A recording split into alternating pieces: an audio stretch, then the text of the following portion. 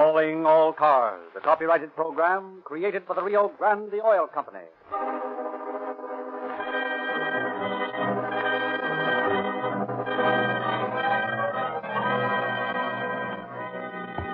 Los Angeles Police calling all cars. Attention all cars. Broadcast 5.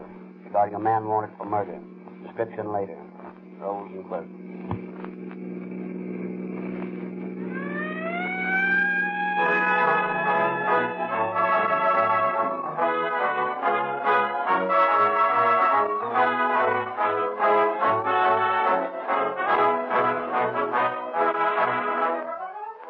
For several years, you have been hearing the statement that more police and emergency cars are powered with Rio Grande Cracked wherever it is sold than any other gasoline. Year after year, this statement is true. Can you ask for a more convincing testimonial? The competition is intense, yet no gasoline has yet been made that will outperform Rio Grande Cracked. That's why, year in, year out, the leading cities and countries, wherever Rio Grande Cracked is sold, select this gasoline above all others. They have yet to find any gasoline which is quicker to start, which accelerates as fast, which is as speedy and powerful. If Rio Grande Cracked gasoline performs so superbly in these emergency cars, obviously it will give better performance in your car, too. If you are one of the many who think all gasolines are much alike, we challenge you to try a tank full of police car performance. Hundreds of thousands of motorists have accepted this challenge and have discovered that Rio Grande Cracked has remarkable features which other gasolines lack. You can expect unusual performance from your car when you change to Rio Grande Cracked gasoline. And now is the time to change.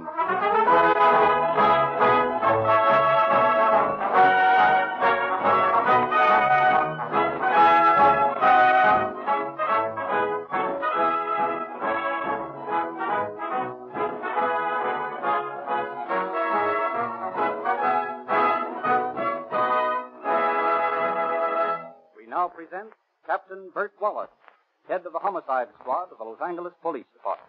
Captain Wallace. Good evening, friends. I doubt if the respectable citizens listening to this broadcast have any idea of the brutal methods used by lawbreakers in their illegal extortion of money. During the Prohibition era, some mighty tough characters developed among the bootleggers, and the cold-blooded shooting and torture you will hear on this program are typical of their heartless and brazen methods. It is a tribute to the efficiency of your police that practically all of these cold-blooded killers of the bootlegger era have been tracked down and are now paying the penalty for defying society. It still amazes me that modern racketeers continue to think they can get away with it, when the record shows so plainly that every one of these tough guys is eventually caught by the police and punished. Our policemen, on their daily rounds, are in constant danger of being shot and killed. But as you will soon hear, the crook who attacks a police officer can never escape. Every law enforcement officer in the land joins in the hunt, and we always get our man.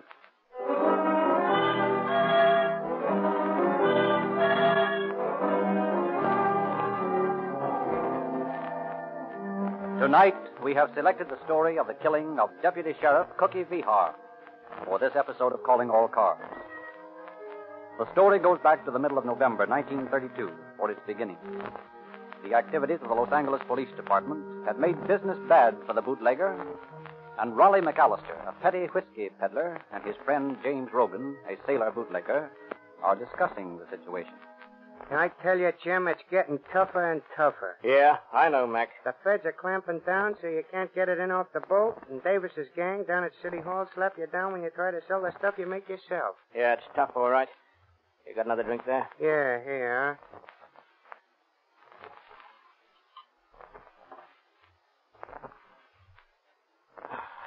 Now, that's good stuff. That's the goods you've been selling. Think I'm crazy? This is real whiskey. I wouldn't wash my feet in that stuff I peddle. I don't blame you. When I had a territory up north, I boiled up the same poison for the suckers. Well, we gotta get some dough someplace. This is getting tough. You got any ideas? Well, like I was telling you the other night, there ought to be a lot of dough in Blackie McKnight's joint down there on 7th Street. Their take on the tables every night must be a couple of grand. Yeah, but I don't like the idea of a stick-up job. It ain't in my line. You got buck fever. No, it ain't that. But I always run my business respectable. I've been an honest bootlegger, and I don't like the idea of breaking the law that way. Well, there ain't no dough in being an honest bootlegger anymore. You ought to know that yourself. Yeah. Well, it won't hurt the case, the joint. Let's go down tonight. Blackie's a cagey guy. You think we can get in? Sure. I got a card I borrowed. We'll go down in our shirt sleeves, and they won't suspect nothing. Okay. You got any dough? Yeah, about a C. Well, we'll need it. We're going to have to spend a little before we can get the lay of that joint. All right, you ready? Right. Let's have another drink before we go. Okay.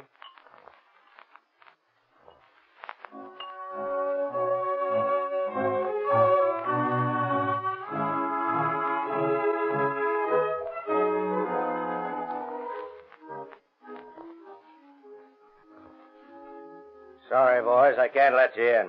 We got a card, ain't we? Yeah, you got a card. And it's got your signature on it, ain't it? Yeah, that's just it. I never saw you boys in my life. I never made out this card to you. Look here, we got a card and we're coming in. No, you're not. Not until I make sure you're on the up and up. This card's made out to Tom Walsh.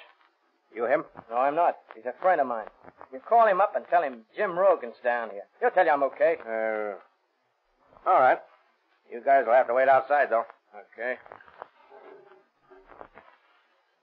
You're right. He sure is a cagey guy. He's got a lot of cash in this joint and he ain't taking any chances. Ever been here before? No. But I got an idea it'll be a cinch to knock over. Looks like there's only one way out, and this is it. Looks that way. This guy got a very big mob hanging around? Not that I know of. I understand there's just himself and a couple of dealers and a bartender. Dealers will all be gone by the time we come back with the heaters. Maybe we'll have to pull a job without ever getting in first. Nah, Tom will okay me. Yeah, if he's home. Well, we'll know pretty quick. Like he's coming back now. Well, what about it? It's okay, boys. Tom says you're all right. What did we tell you? Well, you know how it is, boys. You can't afford to take no chances in this business. Yeah.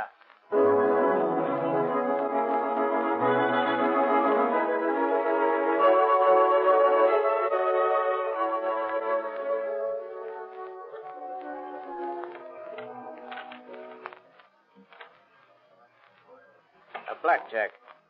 Sure is a cold deck you got there, mister. Pipe down. Come on, let's get out of here. Might as well. He's got all my dough. Listen, Steph, we'll come back in a while and take it from him. It's a soft spot to stick up. Yeah? I'll get that dough I lost and a lot more. Sure you will. Don't shoot off your face now. We'll talk later with a pair of gats. Okay, let's go. Well, tough luck, boys. Yeah. You'll do better next time. Yeah, I think we will.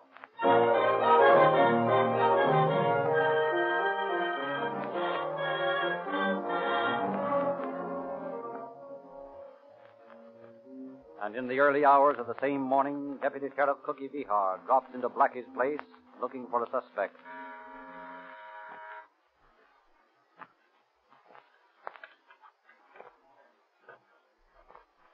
Hello, Cookie. Oh, Blackie? Come to make a pinch, Cookie? No, not this time, Blackie. Just looking for a guy, that's all. Oh. Nobody here now, Cookie, except Mike the bartender and one of the girls. Yeah? Well, I think I'll come in anyway. Okay, Cookie.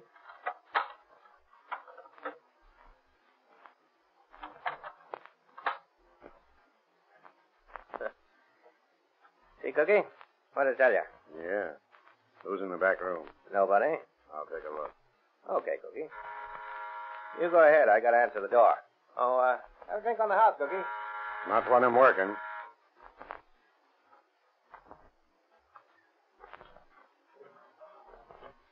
Oh. Hello, boys. Back again? Looks like it, don't it? Yeah, we got some more dough. Let us in. Okay.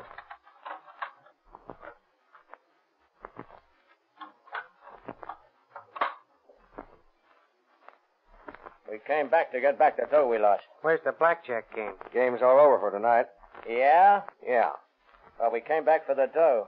You lost it, didn't you? No, we had it lifted off us by your crooked card. What are you welching about?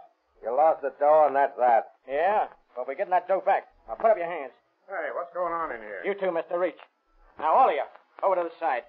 Now, come on, you behind the bar. All right. Now, sit down on the floor. Me too? No, you can sit on the beach. Hey, over there. Now, all of you, take off your shoes. Hey, you better watch what you're pulling, fella. Cookie here's a deputy sheriff. Yeah? Well, that's just dandy. How do you like looking at the wrong end of a cat, mister? Don't worry me none when there's a yellow rat on the other end. Yeah, you better watch your lip or I'll put a slug through it. Hey, where you going? I'm getting out. I don't want to get mixed up in nothing. Yeah, you're staying right here until this little party's over. Ouch! You're hurting my arm. go on. Now, Blackie, my boy, where'd you keep that dough?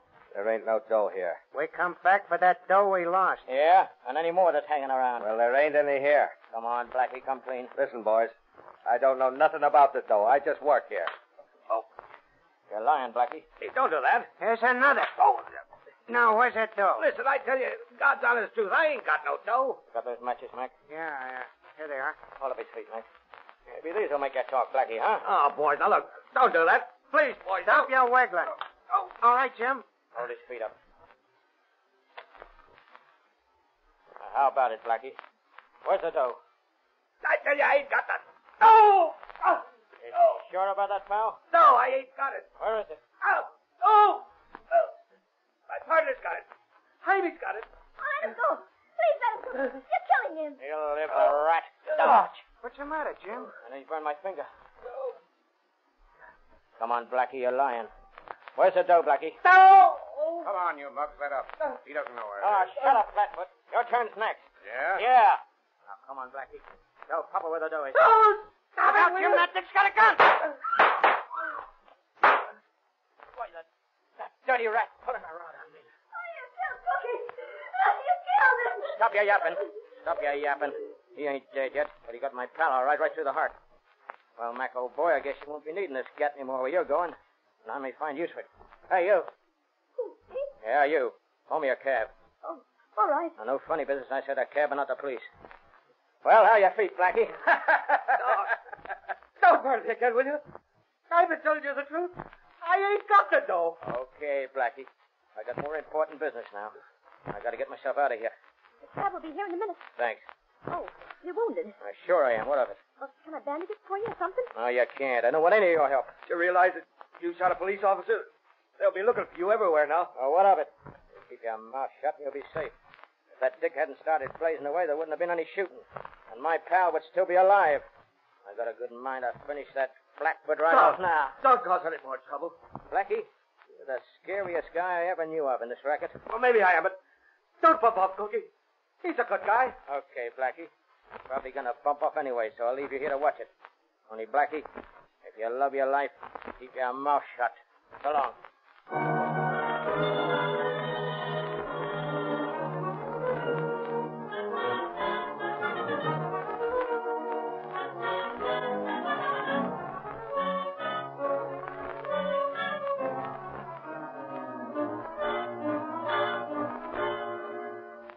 As soon as Rogan drives away in the cab, the bartender calls the police. A few moments later, Detectives Condapper and Ryan of the homicide squad, arriving on the heels of the ambulance, are investigating the scene of the crime. Yeah, what's it look like to you, Doctor? Well, I doubt if he has a chance. Poor Cookie. Laughing right up to the last. He's a rough hombre, that Cookie. Well, do everything you can for him, Doctor. You can bet we will. Now, any of you people know who this guy was that did the shooting? I never saw him before. He had somebody else's card. I phoned and checked on him, and he said he was okay. You don't know what his name was, eh? No, I don't. He did tell me his name, but I forgot. I heard this one here that's dead, call him Regan or Rogan or something like that. When was that? Well, when they was in earlier in the evening. Rogan. Let's see. Oh, yeah. Yeah, here's his name in this dead guy's notebook. That's him, all right. Rogan. Jim Rogan.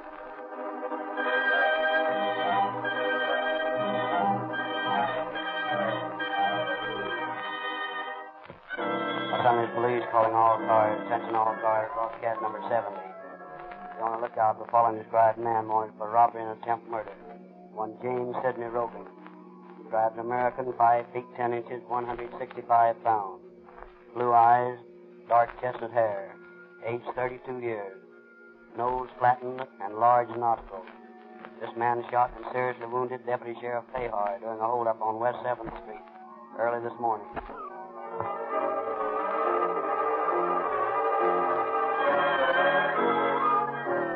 The search of Rogan's apartment reveals a phone bill, among the items of which are several calls to a Bakersfield number. Bakersfield police are asked to trace down this clue. They call at the address where the phone is located. It is a well-known resort. Hello, Amy. Hello, Bert. What you doing down this way? Oh, just paying a call. Anything wrong, Bert? No, everything's okay. Come on, spill it. I never come down here unless there's some trouble. Any of your girls been getting any calls from L.A.? When? Oh, recently? I don't check on them that close. They got a lot of calls. Yeah, I know, Amy, but you might know if one of the girls got, say, 6 calls from L.A. in a month. Might. Well, then, what's her name? She ain't here anymore. Where is she? She left for L.A. yesterday on the bus. Yeah? Yeah. What was her name? Mabel's the name she went by here. Mabel what? Just Mabel. What'd she look like? Blonde. Young? Oh, 22 or 3. Where'd she go in L.A.? How should I know? Did she ever call L.A.? I don't know that either. Why not? It's a payphone, you dummy. Look for yourself. Yeah, that's right. Well, the phone company will have a record on that.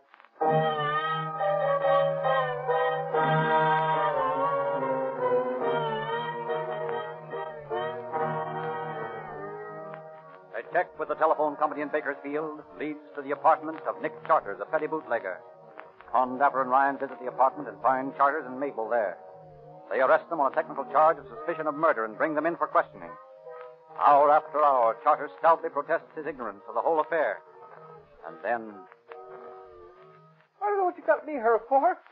I don't know nothing about it. Rogan's a friend of yours, isn't he? No. He's a friend of your girls, isn't he? No. He isn't cheating on you, is he? Oh, no. Why? Well, Rogan called her up in Bakersfield 6 times last month. He did not. Did you call her 6 times? Yes, and more. Where from? Rogan's apartment? No. Then she's kidding you. Because we know somebody called her from Rogan's apartment 6 times last month. Oh, come on, Charters. We know all about it. Let's not waste any more time. Come on, tell us all you know. I don't know nothing. Oh, yes, you do. Now, look here, Nick. We know you weren't in on the shooting. But we also know Rogan went right to your place after the shooting. Well, how do you know that? That's right, isn't it, Charters? Well, yes. All right, let's have the rest of it. Well, he came over and told me what had happened. Was he wounded? Yeah. Where? Well, in the chest and in the leg. What'd you do with him? Well, he wanted to get out of town, so after we'd laid low a couple of days, he was well enough to travel, and so we took him to San Francisco. What address there? Well, I dropped him in front of the ferry building. Is that the truth, Charters? Yes, on the level. He said something about having relatives there, so I said goodbye to him and came on home. That's all I know about it, honest. You ain't got nothing on me. I didn't have nothing to do with it. Can I go now, huh? Yeah, Nick. Can I go? Yeah, you can go.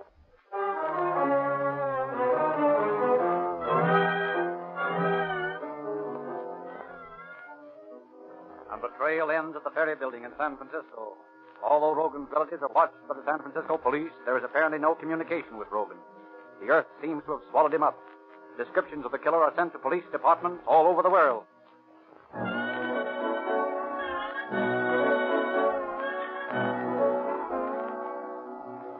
In Balboa, in the Panama Canal Zone, a suspect answering Rogan's description is arrested. Fingerprints from Los Angeles reveal him to be the wrong man.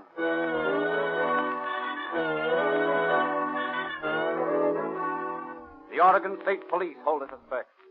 A checkup reveals their man to have a missing finger. He is released.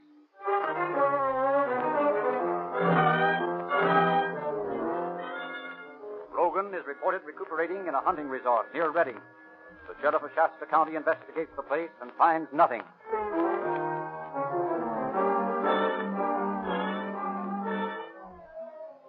A girlfriend of Rogan's is discovered in San Diego. She claims she hasn't seen Rogan in a year, but she admits if she did know where he was, she wouldn't tell for fear of what he would do to her.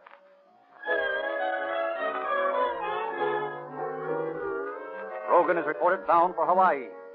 The chief of police of Honolulu combs the red light district of Avalai and finds nothing.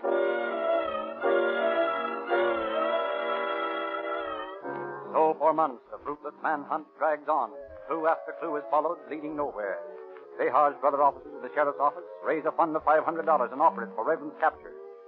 The detective magazines print Rogan's picture and description in their show-up departments. Avid amateur detectives the nation over are on the lookout for the killer. Corinth, Mississippi.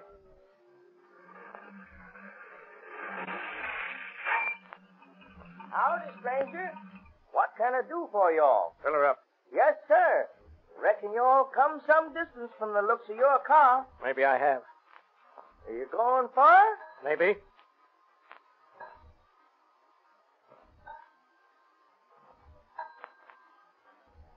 There you are. How much? That'll be $168. Oh, here, $2. Just a minute. I'll get you change. Oh, keep it. I'm in a hurry. Well, I'll be doggone if it ain't. Martha! Martha! Yes? Bring me that detective book. Which detective book? Have you got the picture of the dead girl in the cover? Yeah, that's right, the green one. Hurry. All right. I'm coming. Hold your horses. I'm coming as fast as I can. My, she was a pretty gal. Well, here you are. What you doing? Seeing things again? Martha, I do think we all seen $500 flying down the road. Yes, sir. Here he is. Ooh, talk then. Why, that fellow that just bought gas. James Sidney Rogan. Wanted. Dead or alive. Well, what's his license number? His what? His license number. Martha, I didn't get it. And you call yourself a detective. Just the same, I'm going to write to the chief of police in Los Angeles. He ought to know about this.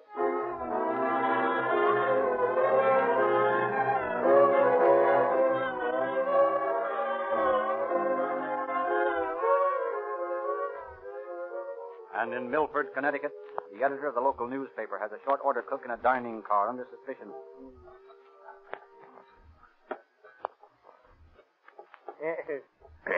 Let me have a donut, too, huh? Coming up. Yeah. Thanks. Oh, say, you might give me some butter. Hey, just put it on the coffee saucer there. Yeah, it's fine. Hey, you ain't been here long, have you? Oh, a couple weeks. Where'd you come from? Worked over in Jersey City. Yeah? Uh-huh. Yeah, ever been west? Oh, no further west than Newark. Huh. California's a great country, they tell me. Yeah, I guess it is. Sure is, from all I can hear. Oh, say, could I have some more coffee? Sure. Oh, sorry, I stuck my finger in that butter. Wait, I'll get it cleaned off. No, that's all right. That's a silly habit I got when I was a kid, smearing butter around a saucer like that. Oh, I'll get you a clean one. No, this is fine. Say, you don't mind if I drink this over to the office, do you? We're going to press soon. I guess I better get back. It's okay with me. Just leave a dime deposit. Oh, yeah, sure. Yeah. There you are.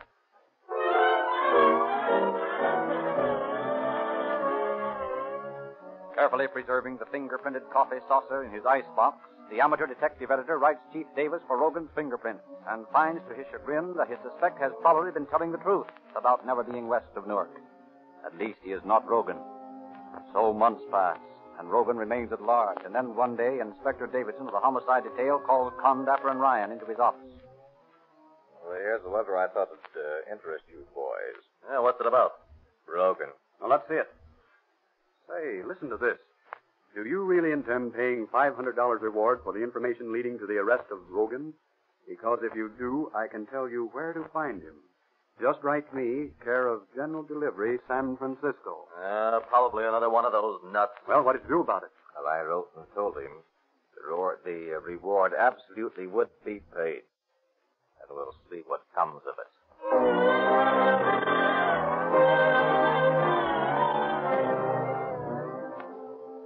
Following up this latest clue, San Francisco officers, working under the direction of Chief of Detective Charles Delea of the San Francisco Police Department, throws a stakeout on the house pointed out to them. Seeing Rogan enter and leave the place several times, on the night of October 11th, 1933, they close in on the place. Open up. Now we'll have to break it open. The men all posted around the house? Yeah. All right, let's tear down this thing.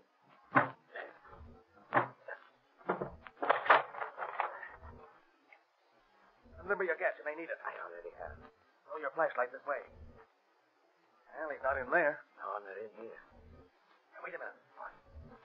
Just heard a sound down the hall here. Look, the door's closed. All right, let's open it.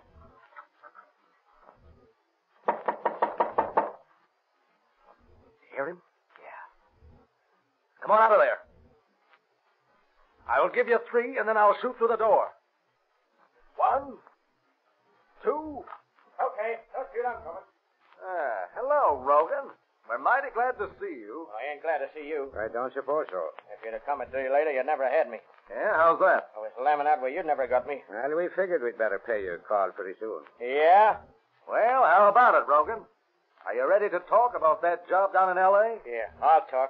Let's get out of here. I'll talk as soon as we get to headquarters.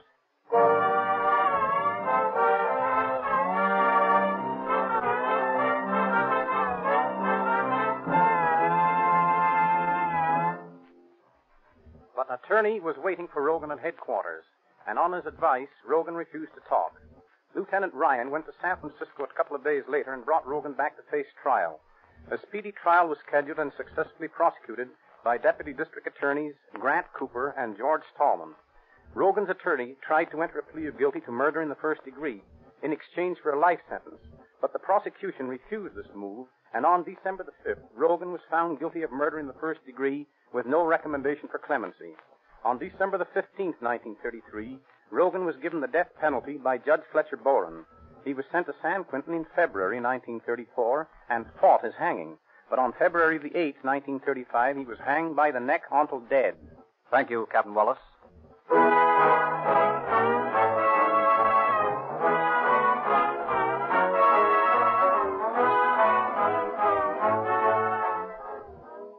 Hundreds of thousands of boys and girls have joined the Rio Grande Junior Police Department. These junior G-men are outfitted with uniform belts, pistol and holster, handcuffs, fingerprint outfits, genuine metal police badges, and many other items of equipment, all given away absolutely free by the Rio Grande Oil Company. Ask your independent neighborhood Rio Grande cracked gasoline dealer how you can get the oil company. Ask your independent neighborhood Rio Grande cracked gasoline dealer how you can get these free gifts. All over America, hundreds of thousands of gasoline service stations are now warning motorists to Sinclair Eyes for summer. As warm weather comes, your car needs entirely different lubrication. Your motor oil, for example, should be of an entirely different grade. But every car is different, so we can't tell you here what oil to use. Your Rio Grande cracked gasoline dealer can tell you, for he has the latest information flashed from the factory that made your car, telling exactly what grade of oil and lubricant should be used on every part and what changes should be made as your car grows older. Sinclair is one of the world's largest manufacturers of lubricants. Take your car wherever Rio Grande cracked gasoline is sold, and you'll get expert, scientific lubrication when you Sinclairize for summer.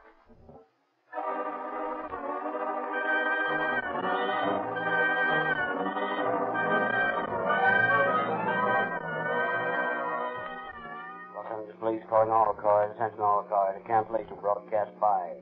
Suspect in this case is now in custody. That's all. Rolls and clear.